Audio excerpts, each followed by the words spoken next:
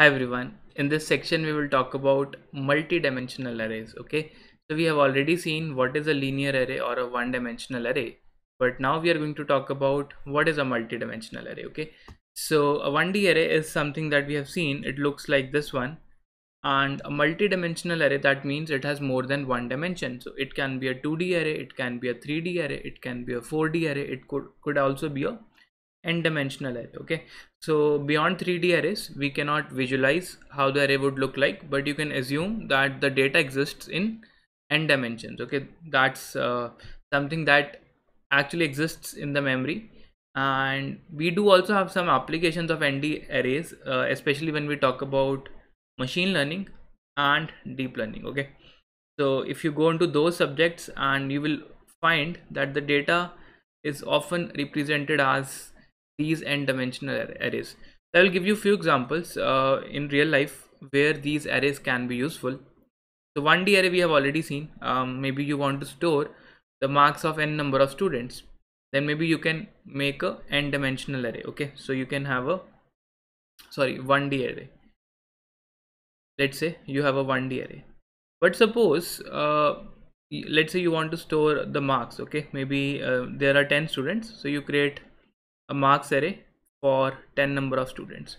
But now suppose the marks are there, but they are in 3 subjects. Okay, so let's say there are 3 subjects, and for each subject you want to store the marks of the student. So maybe what you can do is you can actually make a 2D array which has n number of rows, and it has 3 columns. Okay, the first column, let's say, denotes the marks for physics, next for chemistry, and the third for mathematics. So maybe you can say I have a student S1 who stored 10, 15 and 18 marks. I have a student S2 who stored 11, 13 and 22 marks, and so on. Okay, so basically I can say, okay, if I want to get the marks of ith student, so I can say I will pick the ith row, and that will represent all the marks of the ith student. So if I want to get the marks for physics, I can simply write it would be nothing but Si of 0. If I want to get the marks for chemistry, I can say Si of 1. Okay, and otherwise for maths it would be S of I of 2. Okay, so we can use the square bracket notation to find out the particular row and a particular column. For example, let's say this is row X and column Y. So the marks would be available at S of X comma Y. Okay, so this is how you can say a data can be represented in the form of a 2D matrix.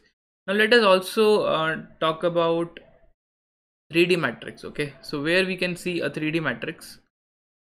So a very real life use case would be images. Okay, so all the images that you see on your computer, on your device, on your mobile phone, those images are nothing but those are metrics of pixels. So if you zoom into an image, you will find that the image is nothing but it's a grid.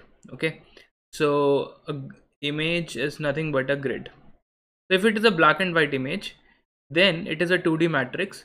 But if it is a colored image, it is actually a 3D matrix. Okay, so I will tell you why it is a 3D matrix.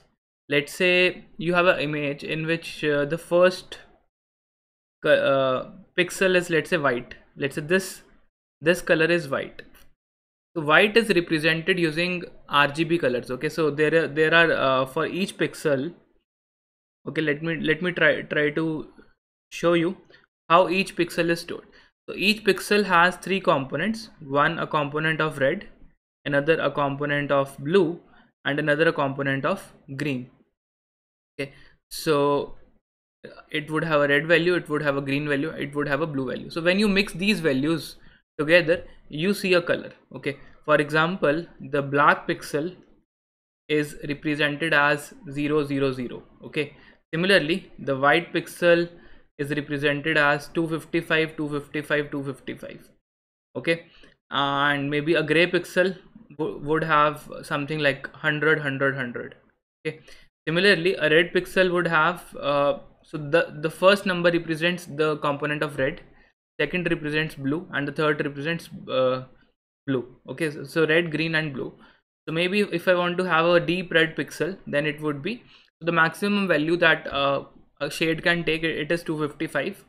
So for red would be full, green would be 0, and blue would be also 0. Okay, so these numbers can be stored in a 3D matrix. And when you store images, okay, so let's say you have an image which takes 4 megabytes of memory, then how is this size calculated? So this is calculated by finding the number of rows into the number of columns into 3. Okay, because you're storing these many integers, rows into columns into 3, into the size taken by each integer. Let's say each integer is a 8-bit integer. Let's say it's a 8-bit integer. Okay, why 8-bit integer? Because the maximum value is 255, and we can represent this data using 8 bits. Okay, because 2 raised to the power 8 is 256. So we just need 8 bits to represent one integer. So effectively we would end up getting these many bits, and you can convert this into megabytes or kilobytes, and you would often see that an image which has a higher resolution, okay, so higher resolution image basically means you have more number of rows and more number of columns. Okay, so basically let's say a 4K image would occupy 4 times more space on your SD card or on your drive. Okay, because the number of pixels have also increased by that particular factor. Okay, so maybe if the both rows and columns are increased by 4 times, then it would occupy 16 times more space on your SD card. Okay, so basically this is something that you can see that these data structures are actually related with our day-to-day life. And when you will go into machine learning, you will also come across 4D data. So if I give you one example of 4D data, I gave you one example of image.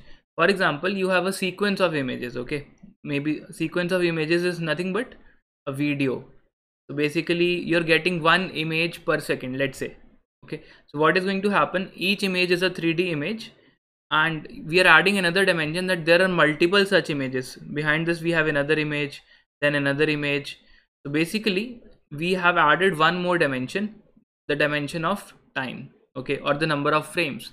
So if you want to store a video, so a video would be nothing but a kind of a 4D matrix, you can say. Okay, so yeah, so that's a little bit about multidimensional arrays. And in the next lecture we will discuss the details.